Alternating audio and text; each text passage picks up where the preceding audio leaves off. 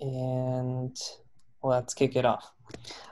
First of all, thanks, Nicole and Kyla, for sending in the persona review. Looks very good, very on point, and we're very stoked to hear more about your thought process and what you guys have been cooking behind the scenes, and if there are any things that we could help you resolve or supply with some additional data points. I'll let you guys start this conversation. Sure. Thank you for having us. I wasn't too sure how Nicole, if you wanted to, how you wanted to structure this. But I think maybe the smartest thing is Nicole was the one that focused more on the persona. So maybe for that, she could talk more about her work. And then I had questions because I looked at like the existing proof of concept and made annotations on it, and had more specific questions about the process for making a query and understanding like what variables are the most important for a researcher. So yeah, maybe Nicole, if you want to start. Yeah, sure. I can briefly go over the persona, but let me share my screen real quick.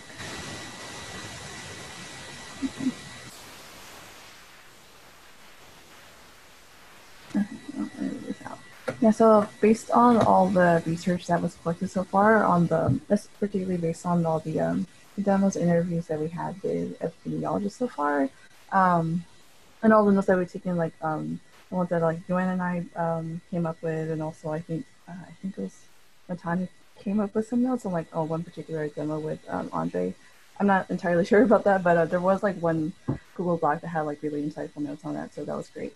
And I use that as reference to, especially like particularly for this user persona. It's basically serves as some sort of guide to like kind of get an idea of like behind like the frustrations and goals behind our target user, which I imagine is like epidemiology people or people who are involved in sort of research process, specifically surrounding like epidemiology. And so forgive me if there's like certain information here that's like maybe it's too surface level or it's like not accurate, just because of like my limited knowledge of this sort of like area. But yeah. Okay, so this is Liz Williams. She is a 42-year-old overwhelmed epidemiologist. She is an epidemiologist at the COVID-19 core at the CDC Foundation. She's a resourceful, detail-oriented, and person who's overloaded with the amount of constant new research about COVID-19. Then we have like a brief like narrative, like her background and like what she does on a daily basis at the COVID-19 core team. And so she's responsible for conducting data analysis and activities related to epidemiologic investigations, surveillance, and research studies pertaining to COVID-19. Her typical daily activities include like collecting data and conducting analysis for epidemiological and population health investigations in the midst of the current pandemic. She also works with her team members to collect and interpret data analysis results to prepare presentations, reports, and papers for a variety of audiences as part of the public health emergency response. And then usually for user personas, we also have like some sort of like a list of like the users' knowledge and qualities, like their skill sets. I imagine like these are the typical. These are all common like tools and also like areas of knowledge that epidemiologists like deal with on a daily basis, such as Excel or PubMed. This particular user she knows like how to use these tools very well, but it also takes her some time to get used to them. But just something that I figured maybe we want to take into account, like maybe like whatever this literature review tool will be, it needs to be easily like user friendly, but also like easily learnable in some way. Just for like the sake of time, because like as you said before, like building queries and aggregating information is a complex and time-consuming process. That's like one of the frustrations of that's outlined in this user persona. It's also difficult to determine if a given keyword that appears in the paper fits the purpose of the investigation or the user's intended area of research. And there is a lack of tools to help extend empirical knowledge on which papers to read or not. Liz's goals is to access the central hub of complex queries built up by other researchers. This might be a thing where it might help speed up the process of building these queries so that the user themselves don't have to worry, like spend so much time on that. Have a variety of ways to narrow down research without it being overwhelming, and reduce the time and complexity ensued when building queries and extracting data from papers. And this is just a basic workflow of that, like we've seen based on our demos with people like Andre, and it's a very basic workflow, and it could probably like be put into more detail, but there wasn't enough space for that on here. But that's basically what's the user persona is about. Just basically outlining the basic frustration goals and of the our target user, and also like getting an idea of like what the workflow is, so we can take that into account as we're building this new platform. Does anyone have any questions or suggestions?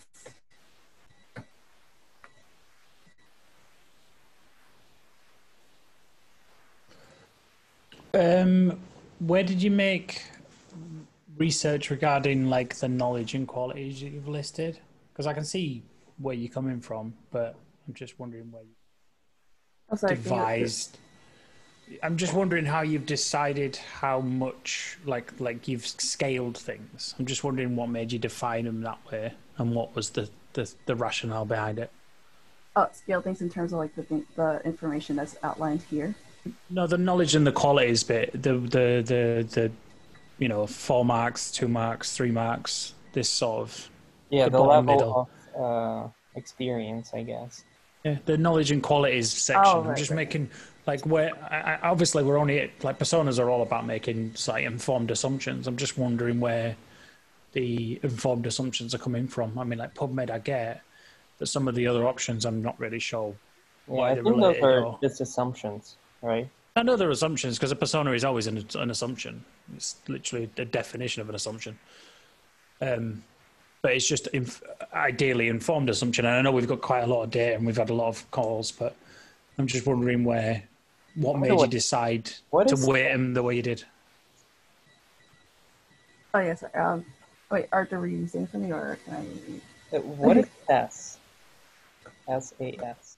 Yeah, this was a common tool. So, to answer like Tyler's question, yeah, it is. This was definitely based on assumptions, because I imagine like things like SL and SAS or SAS and PubMed are like really commonly used. But like I said, like my knowledge of how well epidemiologists like are supposed to like know these tools is like I have like limited knowledge on. So in a way I try to like balance out, like maybe they're like really like they have like a lot of like Excel seems like a common tool that a lot of them use, but so maybe I imagine like this is probably like this person would probably like know how to use this tool really well, and then maybe like later on she learned how to use this, but it's not her experience with this is not as much as this. But that is definitely something that still needs to be. It's kind of you're treating it like this is the most, this is the least, and these are like where I'm assuming the weighted order of them would go. Okay, right, I kind of got that. I just wondered where your thoughts were behind some of it really more than anything. Yeah, because the rest of it is really good. So I'm critiquing for the sake of it more than anything. Yeah, just to like get a better idea. Yeah, it is still this particular area is still something I want to explore like more, because it's still very like, especially like this kind of way of representing it. It's especially coming from someone who's not really like knowledgeable about these things. It's kind of hard to. It was a little bit hard to determine like these like numbers. Yeah, because like 3 out of 5 or 2 out of 5.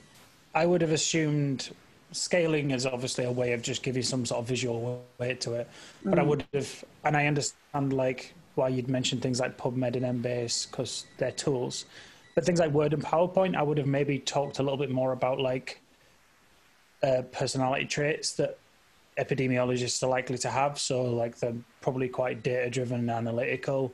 They're probably like computer savvy, but only to a certain extent, not to the level of like a programmer or someone who's extremely computer savvy. Yeah, it was just a curiosity more than I want to try and understand your thinking. Right, yeah, no, but it's good stuff you've done. Yeah, so no, that's a good point though. I think Arthur, you're also mentioning something I forgot earlier. Sorry.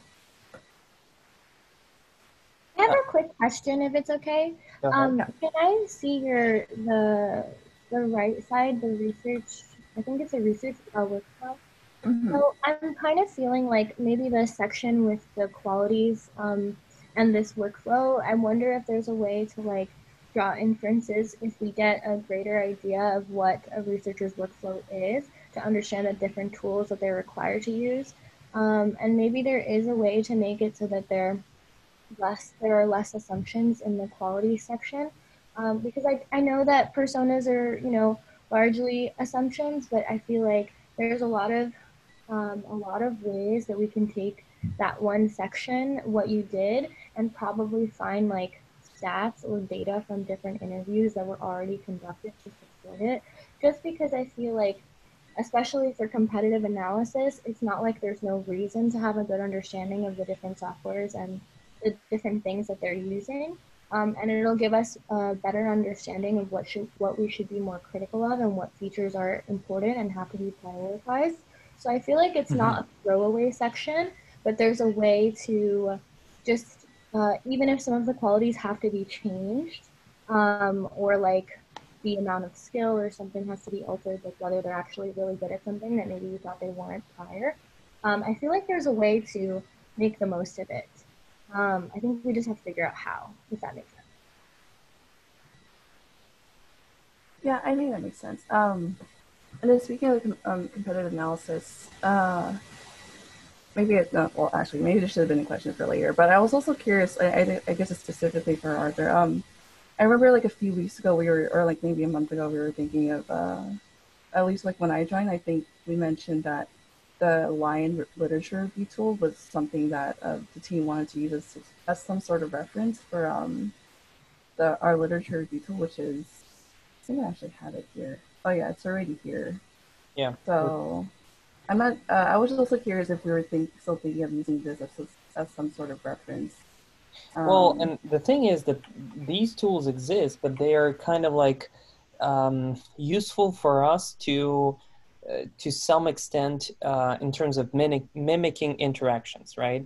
Because for this one, it's very good way to visualize how you would type in something.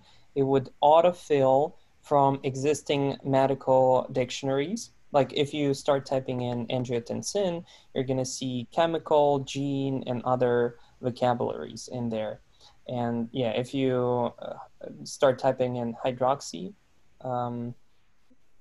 yeah, see, it finds the relevant terms across different dictionaries, and that way, yeah. So right now it's just showing you one, but if you like delete and leave just hydro, I think you're gonna see. Wait, oh well, that's interesting. Well, usually if you type in some term, it'll gonna show you the list of most relevant terms from these different dictionaries that are about, like whether it's a chemical, disease, mutation, gene, or it comes from some cancer vocabulary. And this is a useful interaction for us to mimic as the start, as the beginning of the user experience, because all researchers are coming to whatever platform we create with an assumption that they will start typing in some terms, and these terms will help them navigate the landscape of scientific literature. So this tool is very good for this interaction. The other interaction is the graph of relevancy. If you type or pick one of these, you're going to see the graph of co-occurrence. So they actually map out co-occurrent terms within the literature. In our scenario, we want to create something similar, and we were actually thinking of not doing a graph to start with and just doing a list of things. So if you go on the right, there is this list view. If you scroll to the right, or maybe close this view, and there should be. Is there a way to? Are you referring to this portion of the page, or?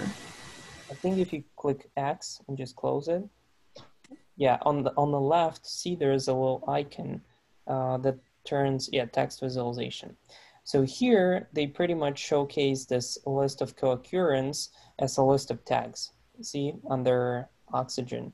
So I was thinking maybe we could actually start from just a list of relevant tags and showcasing how close they are to the terms that you typed in versus going straight into the graph as the more complex interaction. So this is also a good scenario in here. And also one of the other UI pieces that we could get inspiration from is when you click on oxygen in here, you're going to see how it's highlighted. Now, if you click on the like co-occurrences, I think.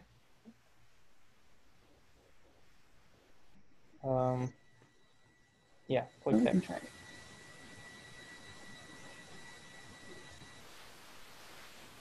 It's going to showcase the list of highlights from specific papers, which is something that we would be interested too for the showcase where exactly these terms appear, whether in abstract or body of the article, conclusion, and other parts.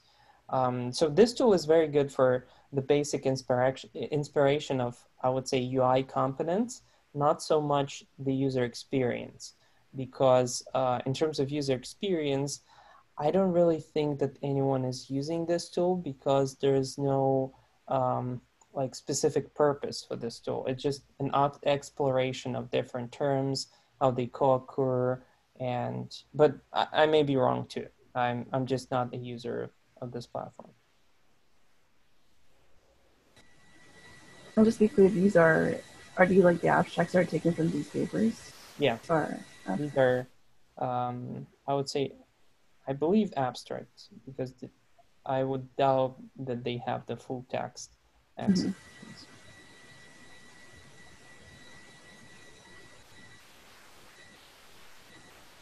If you look at the one that Lion says, you've already opened that, so look at the top line and whatever you've just opened it from, and no, it's not.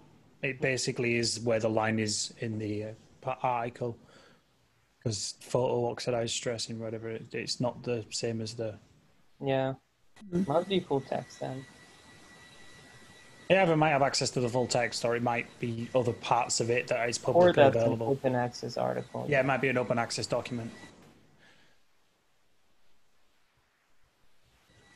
All right, so I just had a thought and I just lost it. But I think when Kayla mentioned something about like as we're doing the component analysis, I was gonna say that there will be a great opportunity to get at least familiarize ourselves with things like PubMed and also the Lion like tool as like in reference to like this as like a sort of a UI guide. But I imagine like PubMed is like, at least from what I've seen, it seems like the most commonly used tool for like a lot of researchers. So, yeah. And Kayla mentioned something to me like before, like we would want to follow like common like user patterns that of tools that are commonly used like now, like PubMed. So it would be great to like kind of like refer this in terms of the user experience and possibly this as like in terms of the UI, but I'm not sure. I don't know, Kayla, what are your thoughts right now on this? I don't know what the thoughts are. I still don't know if we decided if we're going to try and make a full site or if we're going to make something that works on top as an overlay to another site, like a browser add-on or something. I'm not sure where the end result is intended to be yet. Yeah, so we're definitely thinking of creating an actual site, and then we can basically create an extension that works in the same way, and we can plug it into PubMeds and other places. But the easiest way for us is to go the route of creating kind of the, not a better version of PubMed, but just the one that is highly specialized to these use cases that epidemiologists are looking at in terms of COVID research. Okay. So yeah, with that said, I think I'll chime in for a second. I think it's important if we can try to I think in the upcoming weeks, because actually let me look at the schedule really quick. For the competitive analysis for user flows and for lo-fi wireframes, it's going to be very important for both Nicole and I to have a really good sense of whether it's going to be a plugin that ends up being like an overlay and an integration with an existing database, or if it's just going to be like a database all on its own that has the Definitely standalone. Let's push the idea of the plugin for some later time, just because even though that sounds like an easier solution, it will not, just because we'll have to build essentially the same backend, the same solution, and then figure out how to integrate it into any existing platform. Okay, cool. So I'll make a note of that, and then we'll keep that in mind for the upcoming things that we have to do. I mean, we're going to get a better proof of concept if we just build something that works on its own. The proof of concept's going to work better, even if we, like, say, later on we work out how to integrate into the whole ecosystem to make it more accessible, because obviously a tiny little website that very few people know about is not going to pull a lot of traffic, but it's a place to test it. But we can bring people in and then test it and use it as a test bed for making sure his assumptions work, and epidemiologists are going to get what they want out of it, because then we can use that to better inform however we're going to make it as accessible as possible. Exactly. So, Kyla, in terms of the next steps, and I know that you listed out competitive analysis as the next step, have you guys looked at the tools? Not sure if we ever gave you access to the Doctor Evidence tool. Have you had a chance to check this one out? No. Okay, I'll make sure to send you credentials. This is basically a tool that is used for primarily pharma use cases, but it has a lot of kind of relevant user interface pieces. Again, not sure if anyone within the epidemiology space uses it because it's an actual commercial product, but there might be some inspiration in terms of the competitive analysis. It's worth looking at to see how they're delivering things. Yeah, then there is this iris.ai company, which is a little bit weird in terms of how it... oh yeah, it's very weird. It's a strange one, is that? Kyla, Nicole, have you had a chance to look at this one? Oh, no, I haven't looked into So, this yet. Even though I don't really think we can take a lot of inspiration from this, but it's worth just checking out how they position this, what's the list of key features, because the user interface is quite confusing. When I logged in, and let me try and see. Yeah, it's like they try to map out clusters of things within the article, and it looks like a giant like hexagram or something, which I'm not sure is really useful. But this is just another tool that has been pitched as the AI literature review tool. There have been a couple of press articles about them, and you can sign up. It's a free tool and just explore how it looks like. As you can see, this is definitely a novel interface, but I'm not sure it's really usable interface. So let's not get too inspired by this one. But I would say these are kind of on the innovation scale are the most innovative solutions, besides the industry standard PubMeds, Embases, Mendeleys, and others. Yeah, that one's definitely more of a design for design's sake, rather than a functional reasoning. It's like the reasoning. I can't imagine the reasoning behind it to look like that is anything short of. It looks cool. That's about the only argument you can make for it. I think I took a second to look at this drevidence.com website, and I think it might take me a minute to better understand some of the functionality of the cards, just because I'm seeing some similarities with this and the proof of concept that's on the CoronaWhy website. Actually, with that, if it's okay, I'm going to go into some of the work that I did, and maybe you guys can answer questions for me because I had a little bit of I had some confusions. Give me one moment. Okay.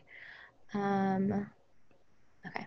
So I did some preliminary research. I won't go through too much of it because it's probably all information you're very familiar with. But I guess if I could emphasize anything, it would just be the highlighted information. So my understanding of trying to get really clear on the problem space, my first step is always like doing independent work and trying to be as aware as possible as like of what I'm solving for. So far I was able to glean from some of the interviews that epidemiologists are trying to acquire a more granular way of making queries and then simplifying a systematic literature review process. And I think Chloe made reference to Cochrane review. So that's something that I'll look at because she was also saying that there are specific criteria that make an efficient process. So that's something there. And then here, what else here is important? Yeah, the Cochrane review was more for systemic reviews. A literature review is the step before a full systemic review. So the criteria is to be a systemic review, it has to hit all the things that they talk about through that process. Mm-hmm. So what I got from the conversation that you guys had with her was that the Cochrane review, it's more comprehensive and lengthy, and that maybe there's more.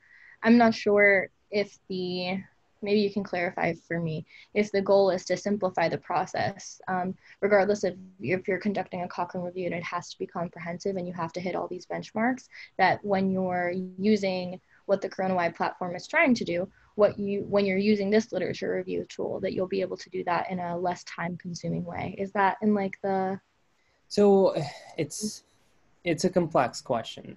I would say the top priority is assuming that there is 100,000 papers on coronavirus. We need to make sure that we provide the tools to get researchers to the most relevant papers for them to assess the viability of their research in general, and then figure out if these papers are worth their kind of like deep analysis and deep read through, and figuring out if this paper is relevant to their direction of research on one-to-one basis. So this is what Andre was accomplishing, was building that complex query so that he can find the 100 that is the most relevant to his question.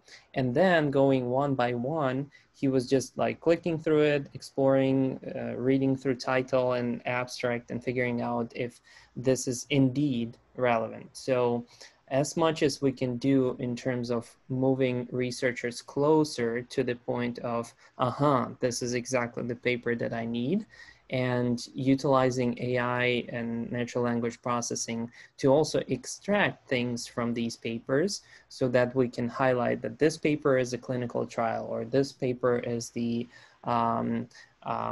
retrospective cohort study that mentions elderly population, or any other things that we extract as additional kind of values out of the paper. This would be the top priority purpose of the tool, or I would say the minimum viable product of the tool, because obviously we can imagine it growing into a much more complex solution, but I would say this is the top priority. Okay, cool. That makes sense. Thank you for hashing that out for me.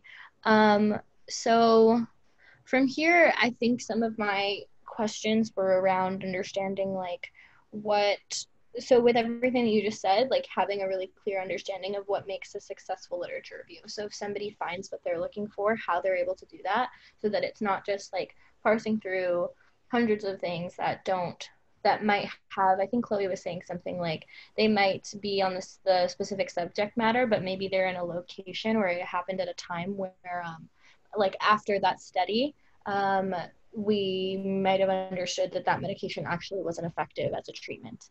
And also being able to discern, like, what was it? I think someone said like claims and assertions, like better understanding what claims and assertions are actually relevant, and having that discernment, like what the This end is goal kind is of when like you what I find something mean that by extracting things, right? Those could be claims or assertions. Those could be just sample size numbers or the data points. Like it's about pulling out all the kind of useful data and yeah. pulling some inference out of it, so the epidemiologist can get from fans enough information as quickly as possible to go, well, that's not relevant because X reason. I can ignore it, rather than having to read through an entire abstract and then go, well, that might be. I'll put that in my maybe pile, and then they'll go through their maybe pile, and there might be sometimes so many more articles that they'll might pull out 30 maybes, but they might just stop looking because there's too many things, because they can't like easily simplify it down to like the really concise thing that they're searching for. And the idea is we're trying to improve how concisely they can search and how quickly we can extract information, see as much relevant information as quickly as possible, faster. So when they can start doing their systemic review, they know they're not going to miss stuff. They're not going to miss previous. Tyler, your Their time mic is read. breaking up. Yeah, they're not going to spend a big chunk of their time reading things that are not relevant because they go, oh well, no, actually, this is not relevant because X reason. But I only realize after 20 minutes of reading it. Like the idea is to concentrate their effort where it's most useful on articles that are relevant, and to get to that point as quickly as possible. Okay, cool. So I think we're on the same page then, at least. So I think I'm sharing my full screen. Are you able to see my full screen? Okay, cool. So if you're on, you see that I'm on XD, I hope. Okay. So I went in, I know that it changes, like depending on what the search will be. The different cards will change, and you can expand the different cards. So this was like kind of a preliminary investigation of the different cards, and maybe you can let me know because I had some questions. So I numbered everything, and then I'll just go through what some of my notes were. So so I don't know if this is big enough, but I'll just read through it. So the first thing for this card over here, for these two, for like age and gender, I was wondering if it would be like most helpful if there was a way for epidemiologists to be able to select the variables that they were most interested in to begin with, so that let's say they're more interested in location and age, if they are able to select those filters, if you will, from the beginning, then those cards would show up, and it might make it easier to find things. So that might be more engaging than if the goal is to bring them the most relevant information to what they're looking for specifically. I feel like there's a contrast between that and what a lot of search engines do right now, or databases do right now, which is like overwhelm the user with a host of filters, and then they might filter so much that they actually end up losing what it is that they're looking for because of the specificity. So I'm wondering if there would be a way for it to be more engaging, but really implore them to find the thing that they're looking for. And also by selecting those specific variables, they would encounter material that they didn't know existed prior, and it would broaden the search. So I saw this chart in one of the calls, and I think the first time I was looking at this project, I encountered this with you, that maybe by allowing them to set their own variables for those cards, they would be able to think in this way. Like if they're looking at one subject matter, that other things would be able to come up with them. So not that I'm saying that this map view would be on this page.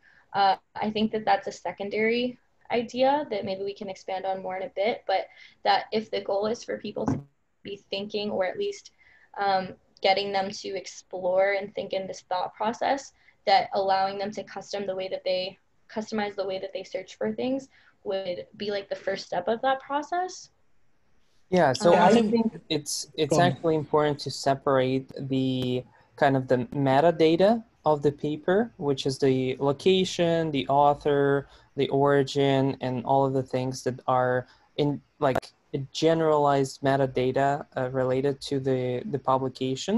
And then we have this subset of terms that we can extract that pertain to the actual medical space, which is like ACE inhibitors, heart failure, and all of these medical terms that exist in different medical dictionaries or vocabularies.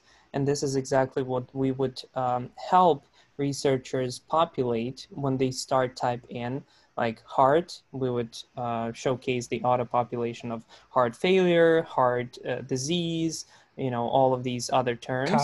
And then you'd also have like cardio and a few related words as well in there. So yeah, which is like the ontology thing. The idea behind this graph was really to take the medical terms and expand them broader for them to spot things that they may have missed that also coexist in this space of related things. Because even heart disease has like a million, not a million, but like probably like 50 terms that are very close to it. And some researchers publish things and mention heart disease. Some mention cardiovascular disease.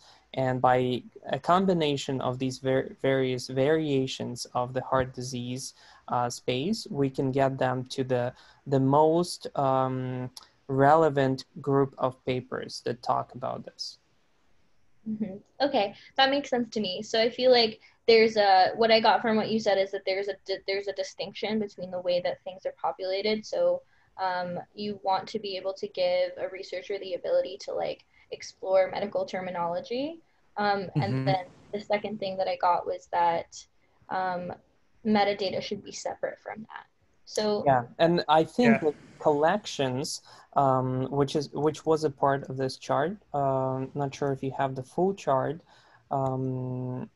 somewhere here. I can open that full chart in a second. But the idea here was that we can essentially help them. Let me take over the screen real quick. We can help researchers type in some keywords that are populated from the medical vocabularies. Then we showcase them a list or a graph or a map of things that are correlated. Like the angiotensin receptors are correlated with ACE inhibitors, ARB blockers, and other things. And then when they're done with broadening their medical space of keywords, we give them access to a way to filter by metadata, which is where it comes from in terms of journals, countries it's from, sample size, study types, that sort of thing. And then they basically build out these collections that are primarily built on metadata about the papers. And after that, they're able to explore specific data points for each article. So these are the things that we extract specifically from each paper. So if it's a clinical trial, it definitely has sample size, age, study design, sex, and other things. If it's a paper that is not a clinical trial, it most probably has a completely different set of keys and values for this. Well, like we've talked about, if it's something where it's a trial in an animal just to test if something works, then you can talk about what animal it was, if it was a male mouse, a female mouse, how big the sample is. So what type of results would be based on what kind of results exist. So, but previously what you're talking about, like how you could maybe customize the interface depending on what people wanted. We have talked about the idea of having profile types, which would display more or less things depending on how people are going to be approaching it, but we're not sure how to like differentiate between them yet. So if someone's coming at it from like a geneticist and like an epidemiologist geneticist or something who thinks about how genes are affected by diseases, they're going to be coming from one place compared to like someone who works in public health who really cares about like where things are and sample sizes and very little about genetics. We have talked like that. We know that there's different groups within epidemiology, but we still don't really understand the space well enough to define what one profile would want versus another profile. So we've not really decided how to break that big glut of information down. But it is something we need to do. But at the same time, we don't want to overwhelm them with like, here's pick 10 options before you even start, because the more difficulty, the more steps you put in front of someone before they even get to results, the less likely they are they're going to be even invested in doing it at all. So Yeah, the idea is to save time. I think that you hit the nail on the head with that, because another thing that I was going to bring up in a moment was that the greater number of click-throughs, the less engagement you have with a user. Yeah. So yeah.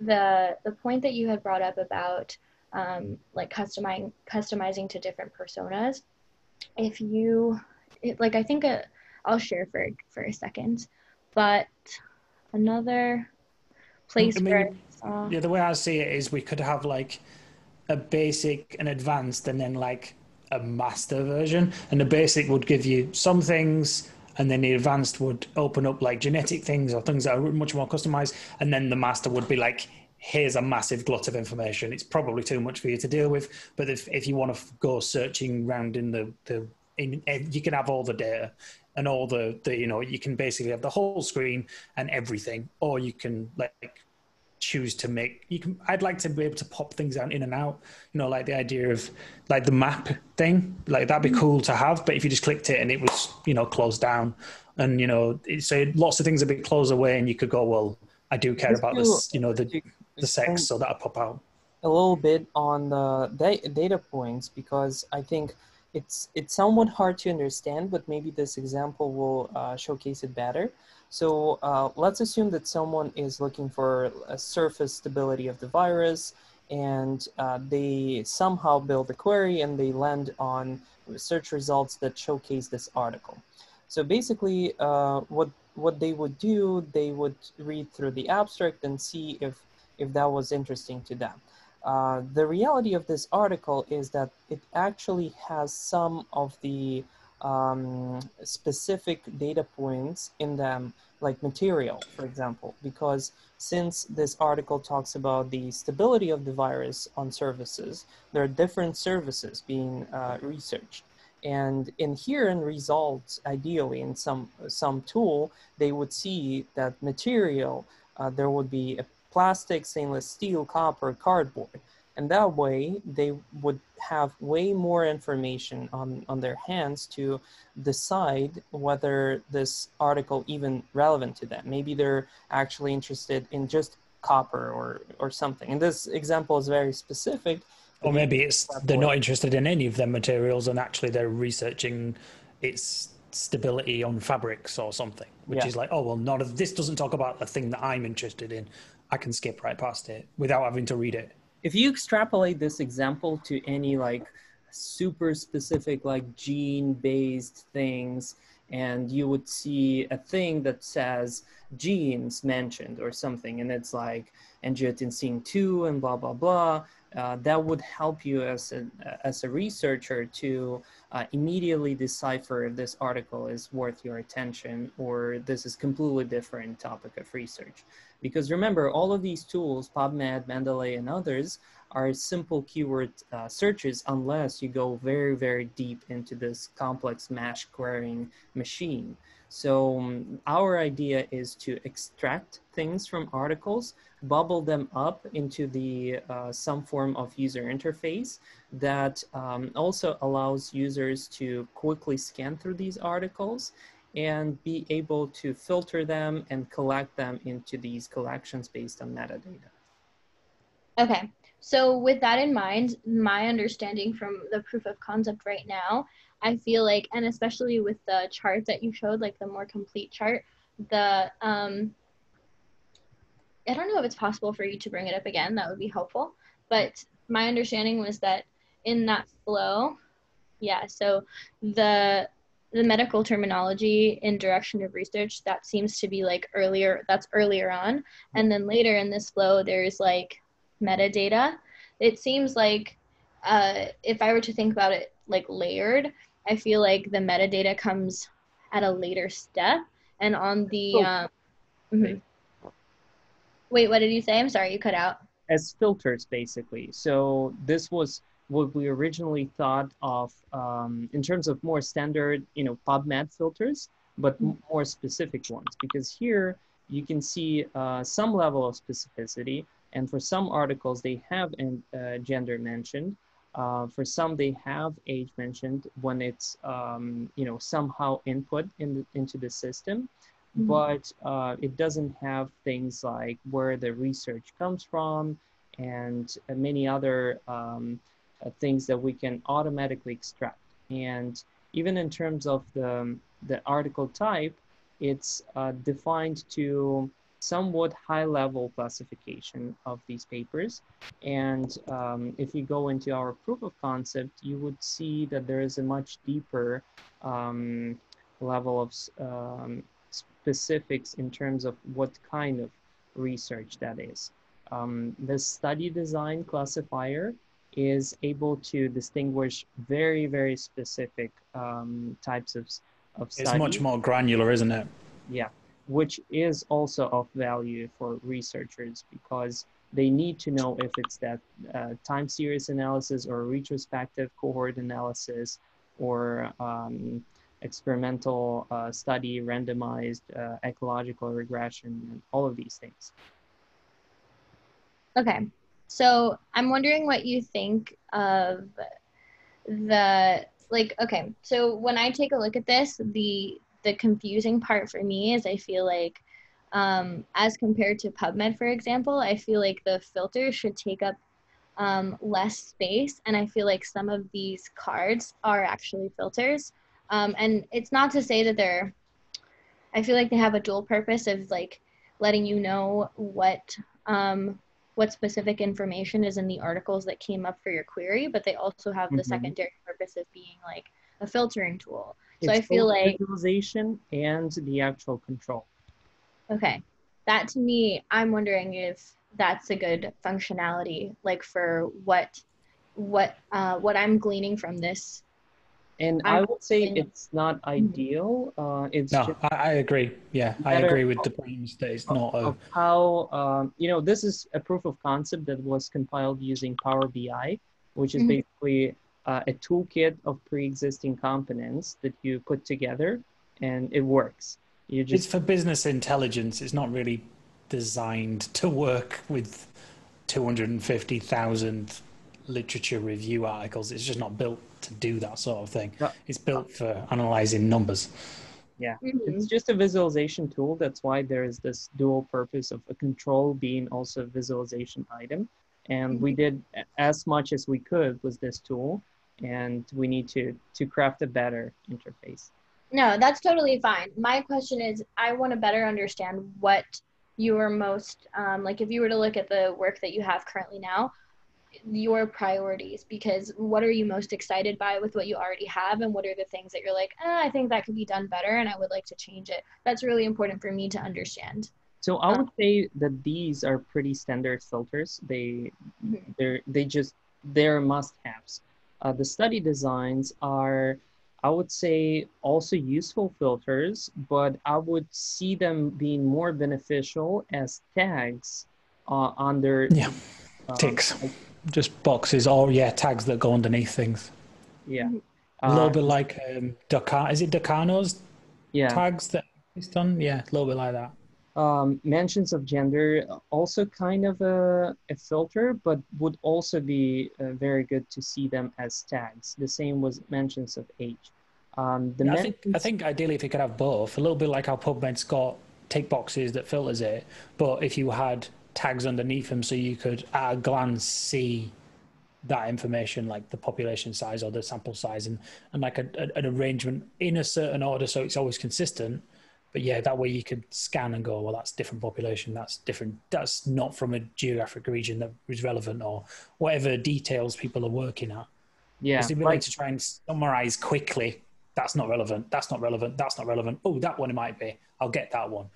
Yeah, rather than people have to open an article to understand that it's from Italy, and they're not interested in Italy, that's not a great kind of user interface. See, I could tell that it was from Italy by the Just last because of a name. shitload of Italian names. Yeah, but sometimes it's very hard to understand that, and just scanning through the Especially if code. it's like an international study that's got like Japanese authors and German authors and American authors, and it actually is based on a population data that's actually just Europe, and you're like, well, I don't know what that does. So this part mentioned in literature reviews is actually a little bit more confusing to understand, because this is whether these papers were mentioned in specific literature reviews done by researchers manually. So basically, these are what I was showing in here. And let me get back to the table. Basically, this was an initiative that was run with 100 researchers, medical researchers, and they had these medical questions, like can the virus be transmitted asymptomatically? And they would just go through a list of articles and extract information manually. So extract sample size, age, and all of these things. So our interaction here was just let's take all of these studies that were mentioned in these questions, and just let's map them onto this proof of concept. So this is not really something that I imagine being in the final version of the user interface, though it kind of shows a glimpse of the functionality of actual questions. Because as Chloe mentioned, or I inquired, there's not really a place for centralized buildup of questions about COVID. What are the questions people are asking? Yeah. Yeah. And this might be, as version 2 that we would build on top of this kind of search space, where we would plug another tag that this paper was mentioned in the literature review for this specific question. And but the way I look at that is a little bit like an extension on the idea of you've described as collections. Yeah. Whereas we'd have collections that people have made from complex queries that are stitched all together, and you can save this query as a thing that somebody else can open. But then them questions would be collections, either in a collection of like somebody's asked this question and these are all the things that they linked to it that seem to be relevant to this question. And that would be kind of another collection, but a collection based on a question rather than a collection based on a data type or a specific group naming or whatever. So the way I look at that is it's kind of, it comes from that stage of our flow would be collections and like questions. It'd be collections and questions. There'd be both kinds of collections, but one of them would be based on this is what people have talked about and this is what they've started to assemble answers to. Or you could even have questions with no answers to yet. Like you could literally just add a question that's like, this is what I'm thinking, and we could just collect them. Yeah, and then we can also pre-populate these with machine-generated suggestions that, hey, this paper may be relevant to answer this question. Because this tag and this tag and this, in the natural language processing, it talks about these things you were asking about.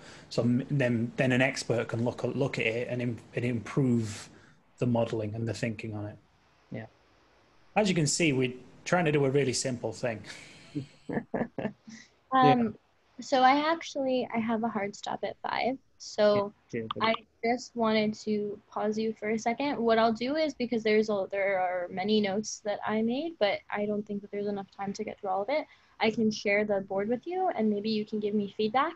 And this has been a very informative conversation. It'll help me actually, and Nicole, I think, redefine the schedule and redefine the things that I had thought would be helpful, but I think I would like to make some revisions. So there's that. But I also had 2 questions. I don't know where I tried to share this and now I lost all my notes. Oh, there they are.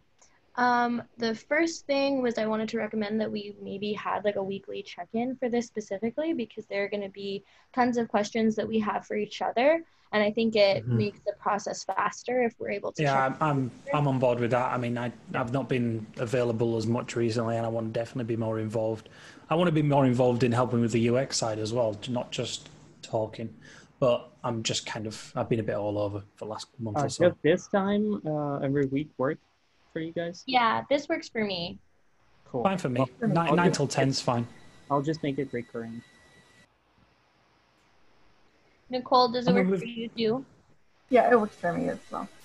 Let's just, before we wrap up, Matan, Andrian, or Sid, or Anton, anybody got anything to say before we do wrap up? No, I followed the discussion and I'll be happy to participate in this. So yeah, I think let's go over the notes again and let's go over the comments and let's basically discuss next time. Oh, Great. Matan? We'll wait for your notes, Kyla. If you can share them in Slack, that'd be great. And if anyone else has any questions, please speak up. The last thing that I wanted to ask was two things, I guess. If there were going to be upcoming interviews, and I wanted to suggest that if there was going to be an upcoming interview, that perhaps it were to be in a more, I don't know if it's possible, but if it were to be in a controlled environment, maybe with just one or two people, because when I was watching some of the interviews previously, I feel like every time a really important piece of information would come up, someone would ask a question and I would get confused.